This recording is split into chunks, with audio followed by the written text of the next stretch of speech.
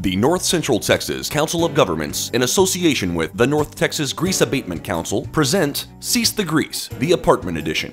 This film intends to inform our residents about a very costly problem that affects everyone: fats, oils, and grease, also known as fog. These three little words have a huge impact on our daily operations.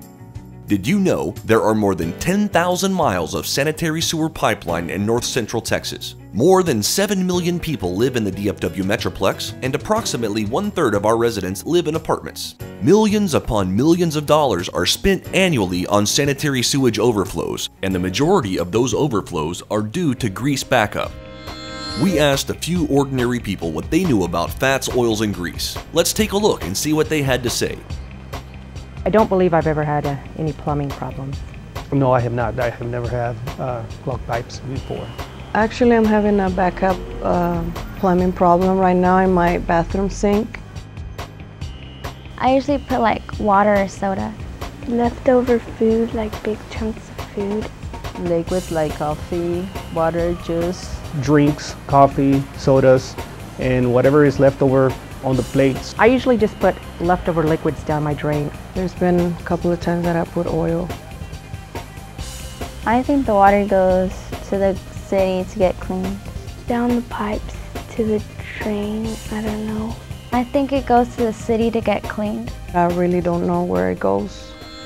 We all use modernized plumbing throughout the day. Because it is used so often and we rarely experience problems with it, most of us take it for granted. There are a few main components to most water systems. The blue pipes represent our drinking water supply. This water is delivered from a treatment facility through a series of underground pipes. Once the water is released from the home, it enters the wastewater system, represented in this illustration by the gray pipes. In typical situations, wastewater is carried to a wastewater treatment facility, but on occasion, problems occur which can divert this flow. When fats, oils, and grease collect inside of pipes, they can restrict the flow of water. When this flow is interrupted, there can be severe consequences to the system and your home. Wastewater continues to come from homes and apartments, even when neighborhood sewer lines are clogged, resulting in sanitary sewer overflows. Our stormwater systems empty directly into local rivers, lakes, or streams. A sewage backup near a stormwater inlet would allow untreated water to mix directly with the water in your local rivers and creeks.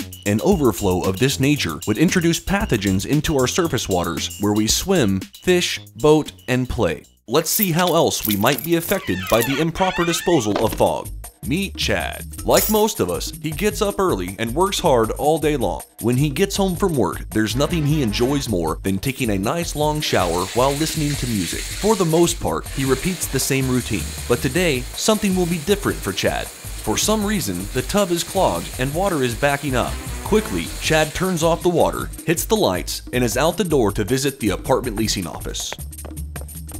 Upon being greeted by the apartment manager, Chad explains that his tub is backed up and that he cannot take a shower.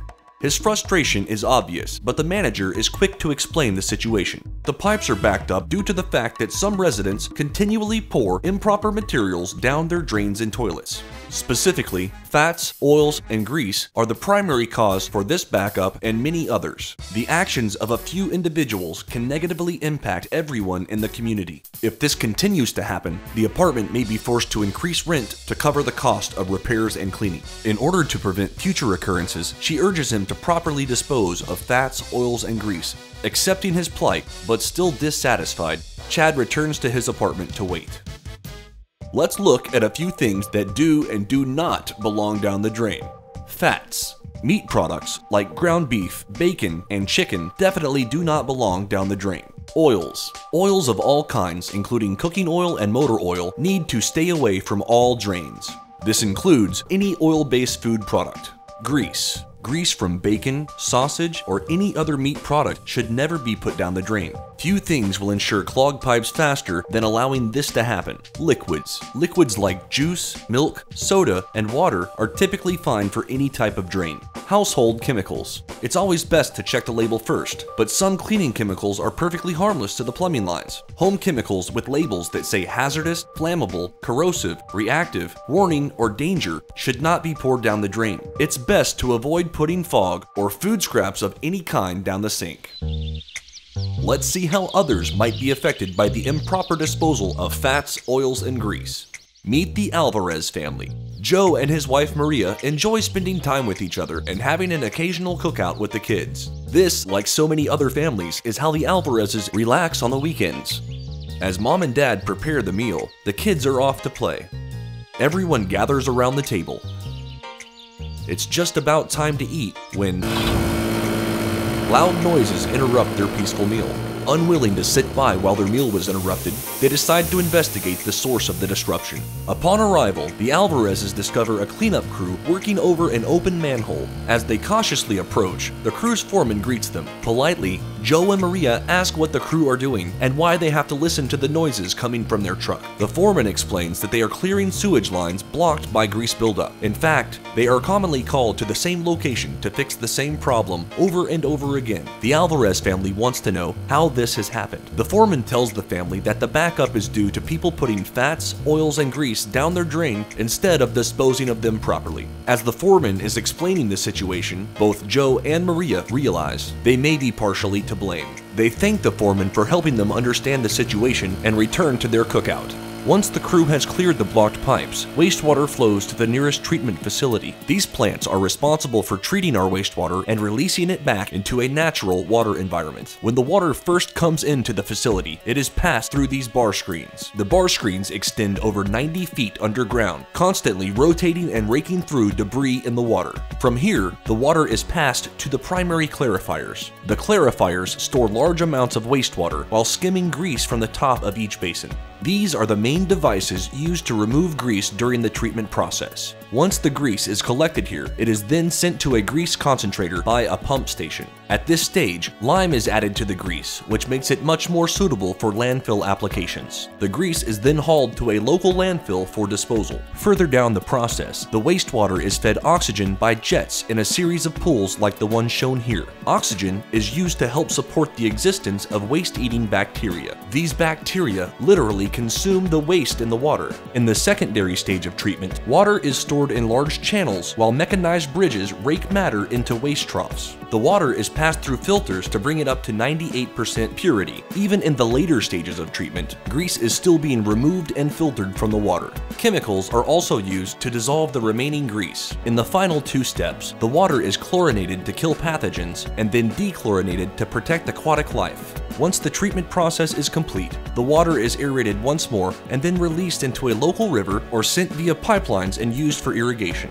All major metropolitan areas have treatment facilities similar to the one we just visited. Their methods of treatment and release may vary, but no matter what the size or sophistication of the facility, they are all negatively impacted by fats, oils, and grease. We all know by now that fats, oils, and grease should never be put down the drain, but just what exactly should be done with them? Fats. Most solid fats are easily separated from food and should be thrown in the trash. Grease. Grease can be a little trickier to collect and dispose of properly. Bacon grease is perfect for this example. Once you are done with the pan used to cook the bacon, allow time for the grease to cool. Pour the cooled grease into a disposable container. There's typically still some grease residue left in the pan. Take a paper towel and thoroughly wipe the remaining grease from the pan. After these steps are complete, the dish may be washed normally. Oils. Filling the original container with used oil is preferred since it does not create any additional waste. Most major metropolitan areas have collection centers that will store your used oil until it can be recycled or disposed of properly. Check with your local collection center to see what is best for your area. Sinks, toilets, and drains of any kind are no place for fats, oils, and grease. If a small amount happens to find its way down your drain, it's best to use cold, not hot water to assist the flow in the pipes. CEASETHEGREASE.com serves as an online resource for data related to the proper removal, disposal, and reuse of fats, oils, and grease. Residents from any city in North Texas are encouraged to visit this site to gain insight and relative information. We want North Central Texas to be a great place to live. It's our responsibility to maintain and improve the quality of life for every one of our residents. Now that you know about the damaging effects of fats, oils, and grease, we encourage you to pass this knowledge on to your friends and families. With a little effort, we can reduce the amount of fog-related incidents in our sanitary sewer lines, as well as save hundreds of thousands to millions of dollars annually. Working together, there's nothing we can't accomplish.